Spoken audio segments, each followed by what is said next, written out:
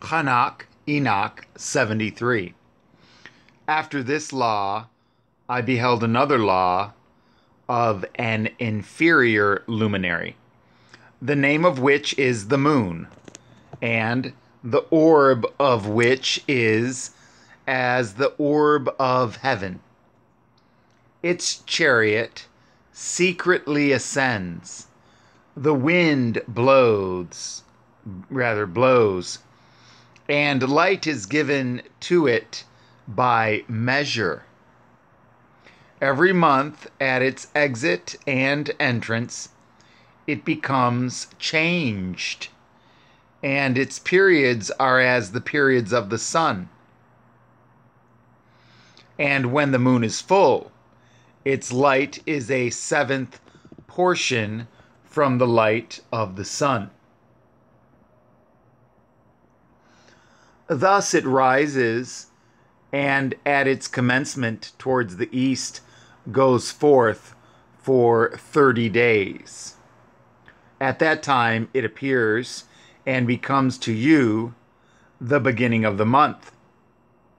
30 days with the sun in the gate from which the sun goes forth. Half of it is in extent 7 portions, 1, and the whole of its orb is void of light, except a 7th portion out of the 14 portions of its light. And in a day, it receives a 7th portion, or half, of its light. Its light is by sevens, by 1 portion, and by the half. It sets with the sun. And when the sun rises, the moon rises with it, receiving half a portion of light. On that night, when it commences its period, previously to the day of the month, the moon sets with the sun.